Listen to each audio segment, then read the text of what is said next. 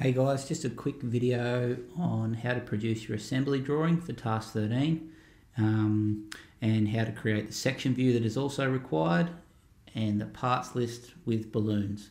So first things first, open up your blank template which is found on the Classroom 365, download it, and then every time you use it do a save as. The next thing you need to do is put in your base view. So we search for the item and we find our assembly. If you're watching this and you haven't done the assembly yet, you need to go back one video and find the assembly video and put all your parts together.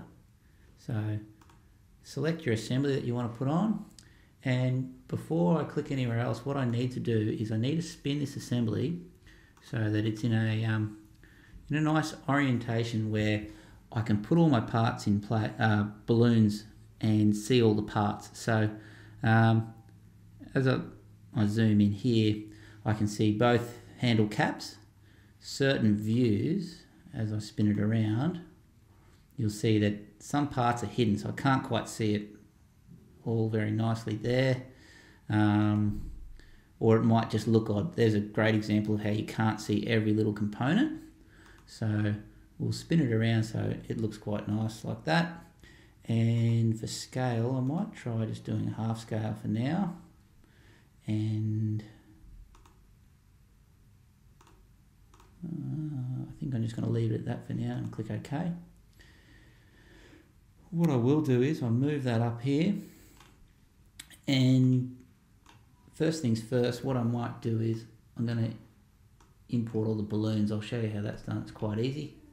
If you go to annotate and click on balloon, I should be able to click each part. So it says down here, select a component. So I select each part. It's going to get them from here, and I'll click OK. And it's giving me my part balloons. I've done another left click to get it to there. Right click and continue, and that will place the balloon. What I'm trying to do here is I don't want any balloons sort of crossing over the top of each other, so I want to try and keep it fairly neat and tidy. So I've done my spindle cap, my spindle. I'll now do my handle, and then I'm going to actually label this one twice, so with any luck that says number 5 as well. And that will tell the reader that both those parts are the same thing. From here, what I'm going to do is I'm going to put in my parts list. It's asked me to select a view, so I'm just going to say that view there. And with any luck, it will import a parts list for me, and I'm going to chuck it right there. And this is where I was saying it's very important that you save your job with the correct name, otherwise it's going to come up either with whatever you called it. It might be spelled incorrectly, or it might be the wrong part name. So don't call your parts, spindle thingy-mabob, because it will come up there, spindle thingy-mabob. So you need to label it correctly when you save it. The slight problem here is that if we look at the example here, I've got my parts list and I've flipped it upside down, and the parts go from 1 to 5. The reason for this is so that I can add additional parts and add them to the table, and the table can grow out this way. So if I was to modify this G-clamp like you guys have to do for your assignment, I can add extra parts to it like that. So for this one, to change that, I'm pretty sure I right click on this and I'm going to go into edit part list style.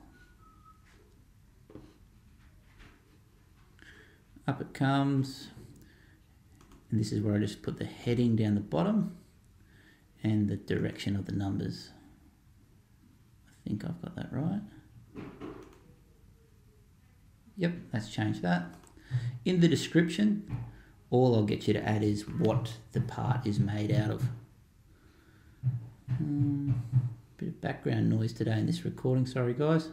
The next thing I'm going to do is I'm going to create my section view. Okay, so to do that, all I'm going to do is place a base view of the assembly, and I'm going to try and get it in the same orientation as what I have in front of me right now. So that would be with the spindle to the bottom, and then I'm going to have the clamp face me like that. And so I'll click OK, and then move that up to the top right. And then this next part's pretty easy. I'm just going to go to section. Computer asks me down the bottom here what I want to section. So if I click from there to there, right click and then continue, that should give me an alright section. I don't like how it's missing the top, but I'll just put it in there just for this example so I'm not chewing up all your time. And then you'll have a drawing that looks something very similar to this. We can delete the third angle projection symbol because it's not required, and then it's up to you to change your title block. So if we have a look here, it's a bit of a neater version here of our section. The main area we're interested in this section is how the spindle goes through the clamp body and how the spindle cap attaches.